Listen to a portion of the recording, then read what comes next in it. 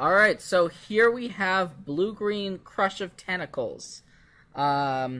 This is a pretty special deck. It's an unusual strategy, and it's not a deck you will see at most standard tournaments. Not a deck I have even played against on Magic Online, but it is a very powerful deck. Here I'll be playing with it. It's a deck that has been recommended to me by a local Maryland player, Alan's son, who has put up a string of results at Grand Prix recently. And the deck is just super powerful. It's fun to play with.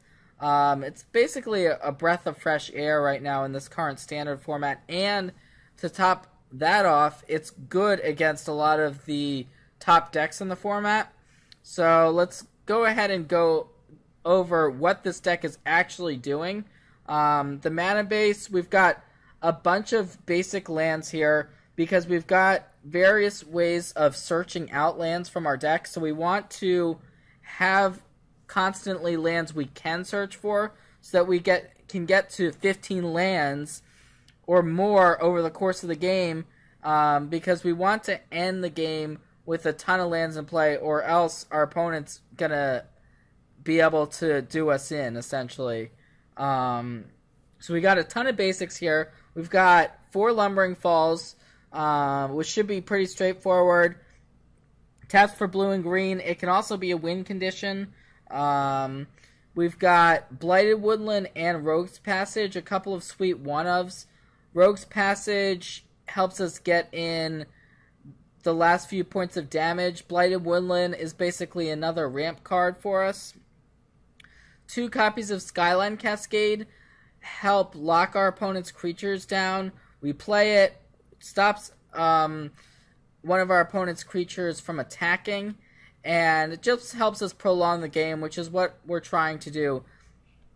Send to Sleep, similar to Skyline Cascade, except it actually taps the creature, and it can tap 2 creatures.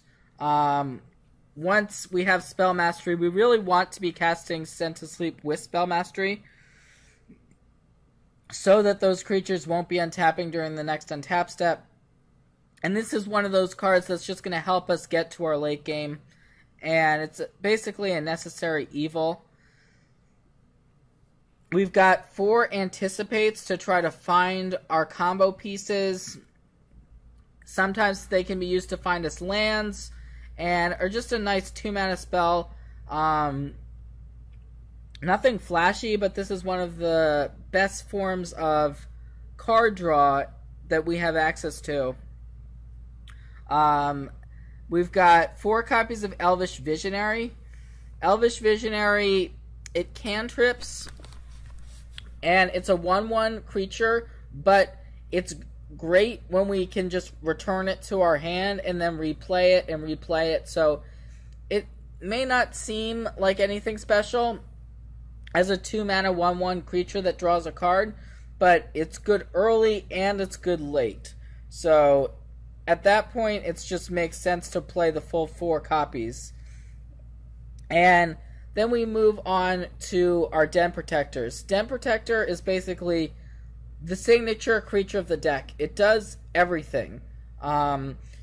Most notably, we can get back Crush of Tentacles later in the game, and I'll talk about that in a minute, but we're able to loop whatever we want to, basically, with this card. We can go Den Protector, get back another Den Protector.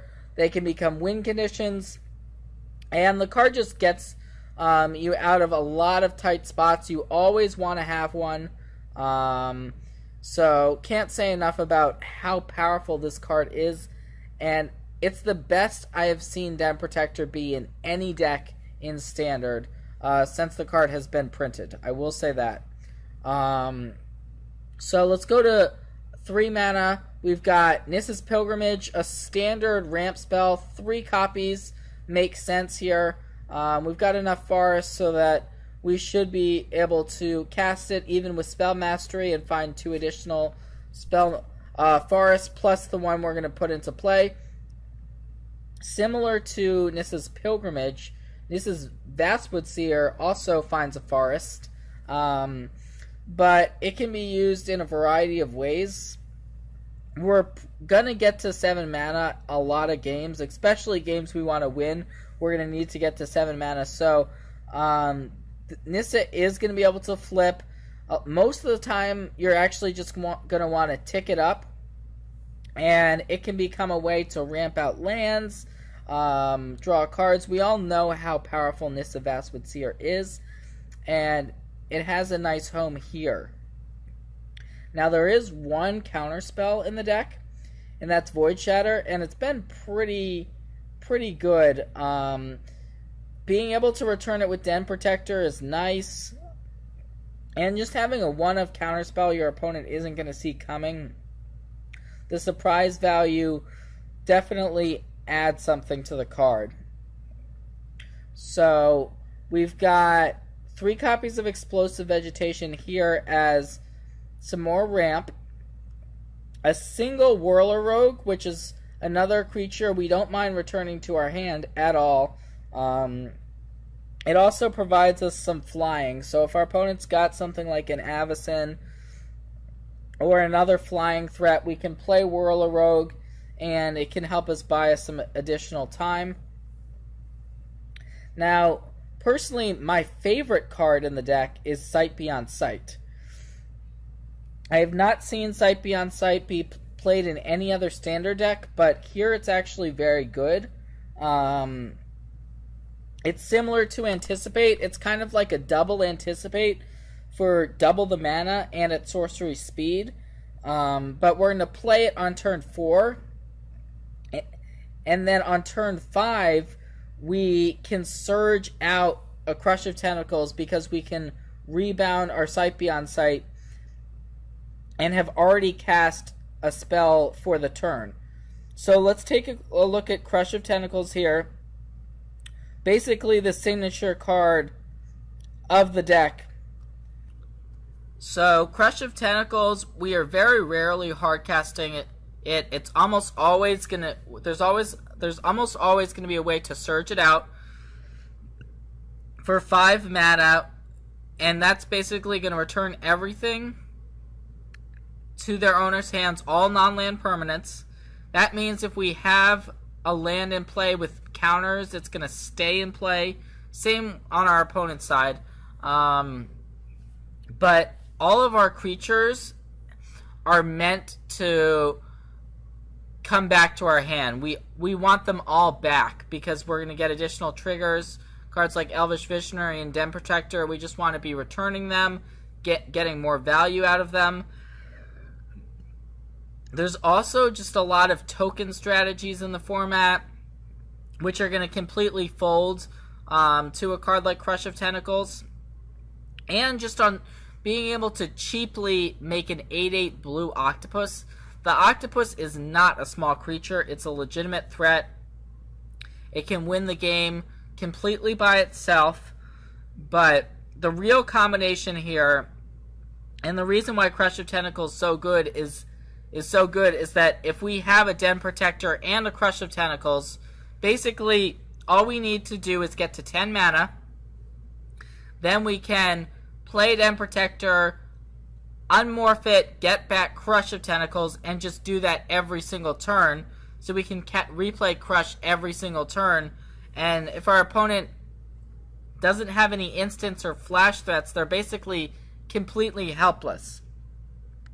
For instance, if we get to 10 mana against White Weenie with Crush of Tentacles plus Den Protector, they basically can't win. There's nothing they can do in order to stop that combination. So it's just a matter of getting to that point in the game. And the same is with a lot of decks. It's not as simple.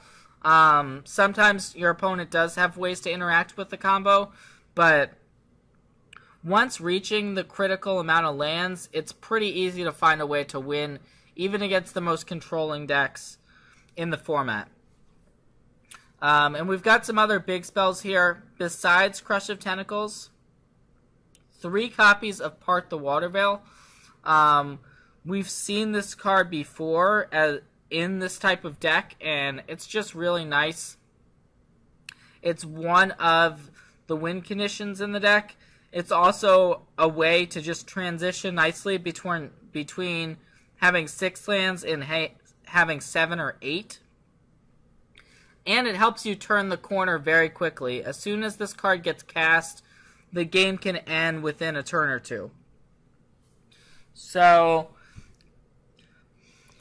the last of the big spells is Nissa's Renewal. It's the only life gain in the deck. It's also a ramp spell, and it's really fun to just replay Nissa's Renewal 2 or 3 times during the course of the game. It makes your opponents feel pretty silly. And getting 3 lands is a lot of lands.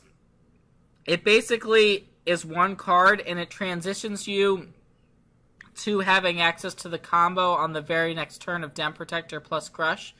So pretty much anytime I find myself being able to cast Nissa's Renewal and not die, I like to do it. The card is that good.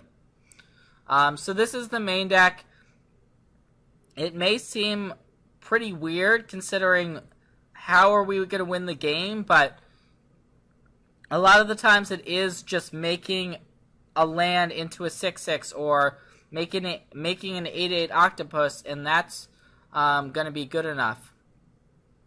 The sideboard may seem even weirder than the main deck. Depends how you look at it. There's some cards that are pretty straightforward. We want Sylvan Advocates and Den Protectors against aggressive decks or creature decks we want to fight with on the ground. Clip Wings is a way to deal with flyers. We don't have a lot of flying. And Archangel Avacyn in particular is kind of annoying. So having Clip Wings to answer Avacyn if we want it is nice.